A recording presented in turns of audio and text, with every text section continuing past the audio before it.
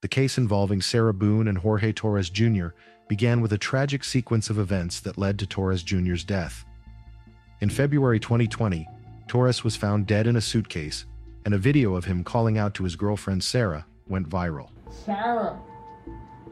That's my name. Don't wear it out. While Sarah shrugged off the rumors by saying that she was just playing a game of hide and seek, the dark secrets behind the brutal murder of Torres remain a mystery. On the fateful day of February 24th, 2020, at 1:01 p.m., the Florida police get a shocking call from Sarah Boone, reporting that her boyfriend was found dead in their Winter Park apartment. She informed the 911 dispatchers that she had been playing a game of hide and seek with Torres the night before, and they thought it would be funny if Torres got inside the suitcase. According to the arrest report, Boone said they were happily drinking wine and playing games. At one point, she just went upstairs and passed out on the bed.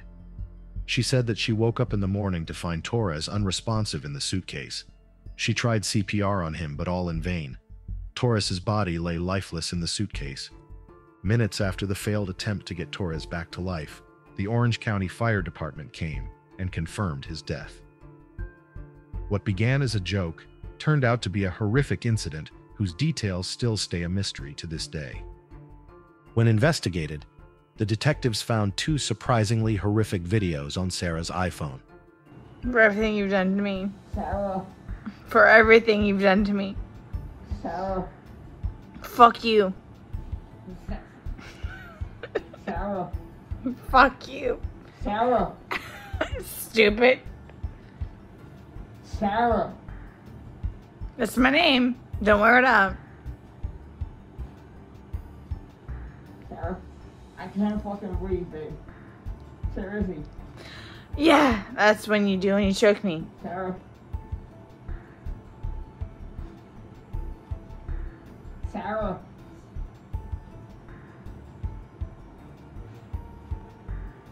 Sarah.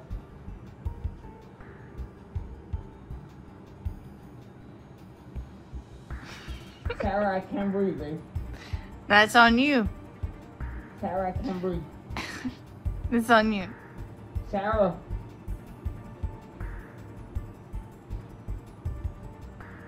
Real or ransom.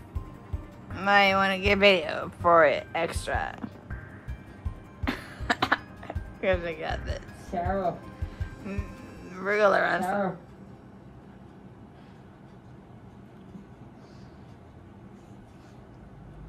Sarah, I can't breathe, babe. Oh. That's what I feel like when you ching on me. Sarah. Fuck you. I can't breathe, Sarah. Yeah. You should probably shut the fuck up. Sarah.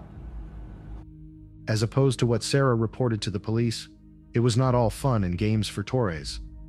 The two videos showed Torres zipped inside the suitcase, banging on the top of the bag, begging Sarah to let him out. However, Sarah repeatedly taunts him, saying, "This is for everything that you've ever done to me." Torres tells Sarah that he couldn't breathe and to please let him out, to which Sarah smirked and replied, "That's on you. That's how you made me feel when you cheated on me. That's how you made me feel when you choked me." Chilling, right? The two videos were recorded after 11 p.m. and just a few hours before Sarah called 911. Sarah claimed that she was unaware when she recorded those videos, but from looking at it, you could tell that she was clearly filming it for fun. When the detectives asked her to see the two videos, Sarah watched it for a moment and then refused to see it any further. Is it long? Because I don't know how much I can take. No. I don't know how much I can take. I don't know how to find her.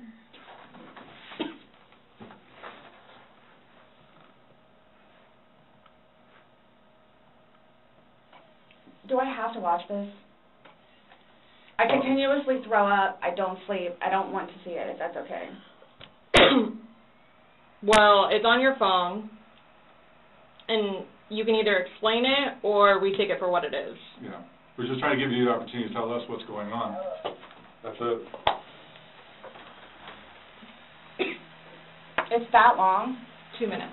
No. For everything you've done to me. For everything you've done to me.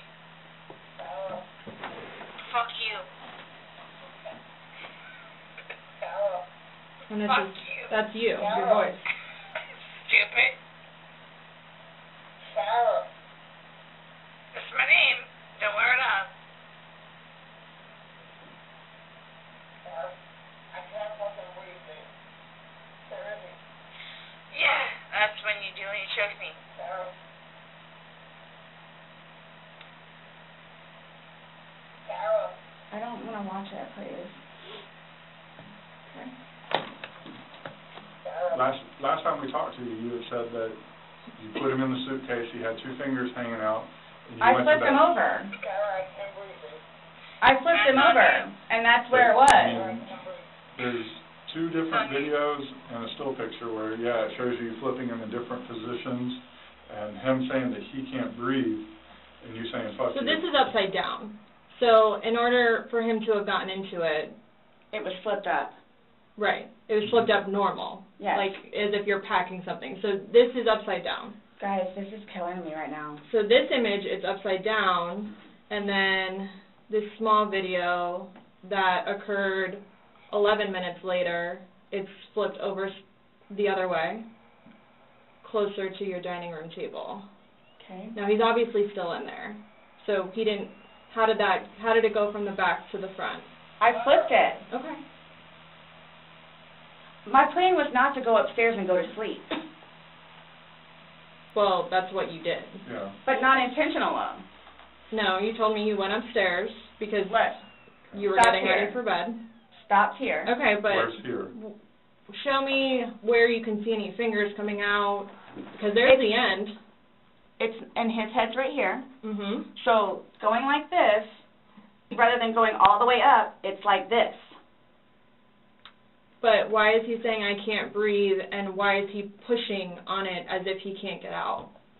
And it doesn't show a hole. There's no gap. hole. There's no fingers. I don't see his fingers. There's no hole. I don't know what you want me to tell you. Like, I don't know, like, what you want me to tell you. I'm just showing you. I'm just telling you what we see and what we've heard from the other I video. understand. I understand. He's begging for you to let him out.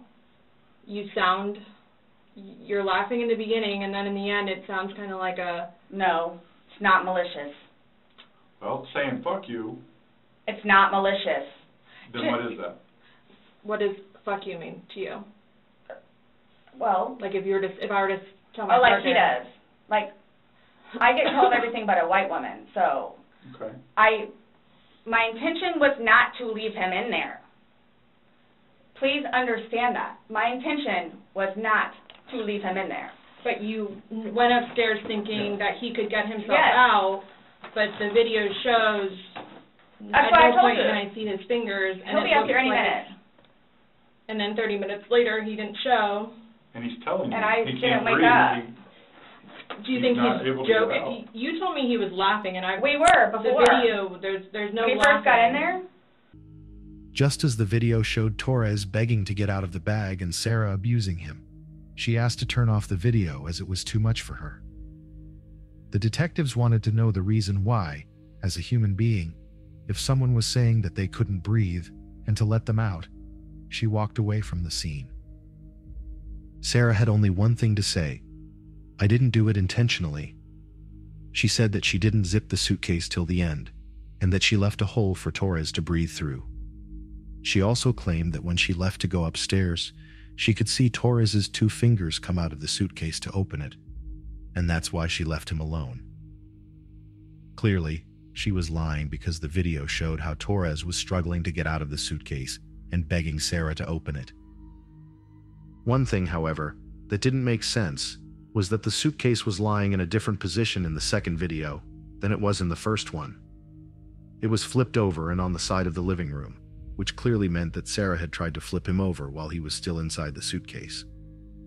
On top of that, the autopsy reports found scratches on Torres's back, a big scratch on the back of his neck, bruising on his shoulder, and a dent on his forehead. He also seemed to have a cut on his lip. It meant that Sarah might have hurt him while he was in the suitcase and then left him to die. But it's just a theory that Sarah doesn't seem to agree with at all. Everything seemed a bit bizarre because Sarah's statements did not match the videos or the autopsy reports. When interrogated about the same, she tried to twist her words to make sense of the events that happened on that fateful night. The truth remained that Torres suffocated to death while Sarah kept laughing at his pleas. Sarah mentioned that she and Torres were in an abusive relationship, but she always walked out of the situation before anything physical could happen. She also mentioned that Torres was a drunk, and that she was always trying to keep him on the right path, helping him recover from his drinking problem. However, Torres couldn't always handle his work and came home drunk. He even tried to smash the TV in their living room once. Sarah tried to portray Torres as a raging drunk. As a matter of fact, the two were quite drunk on that fateful night as well. However, Sarah claimed that she is not a drunk and that she can never get drunk because she always likes to stay in control of whatever is happening around her. On further investigation, the police found out that Sarah Boone wasn't as innocent as she was trying to act. According to court documents, there had been a detailed history of domestic violence between Sarah and Jorge. The two had been arrested multiple times in Orange County for battery on each other. She managed to blame Torres even then, saying that Torres dragged her upstairs and hurt her right eye for talking to some guy at a bar. On the other hand, Torres told the police that Sarah tried to strangle him, and if he hadn't punched her, she might have incapacitated him.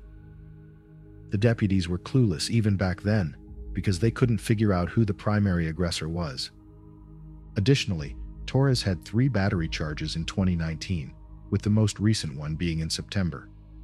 Sarah also asked for a temporary injunction for protection at that time. What's even more surprising is that Boone paid for Torres's bail every time and got back with him. Seems like there's more to the story than Sarah's letting on. On further questioning by the detectives, Sarah let it slip out that she passed out on her bed, and that's why she didn't know that Torres couldn't get out of the suitcase.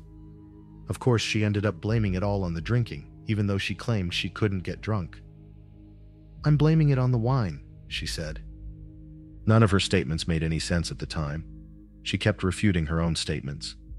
When the detectives asked her about the injuries on Torres's body, she just shook her head in denial, saying that she didn't know anything about the injuries, even though she was the only one with him that night.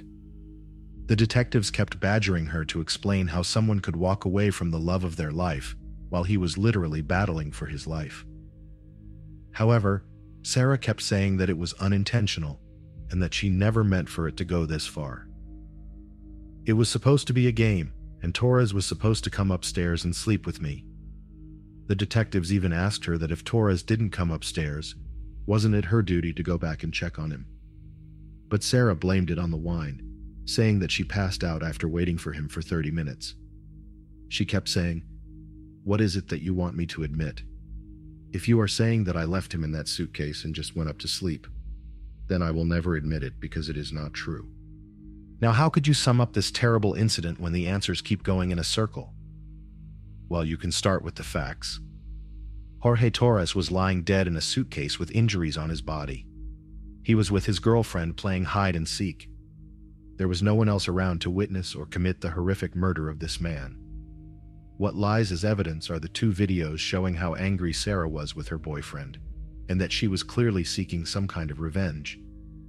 Even though Sarah seems firm in her statements that everything was unintentional and under the influence of alcohol, it doesn't change the fact that a man lost his life because of the actions of his own girlfriend.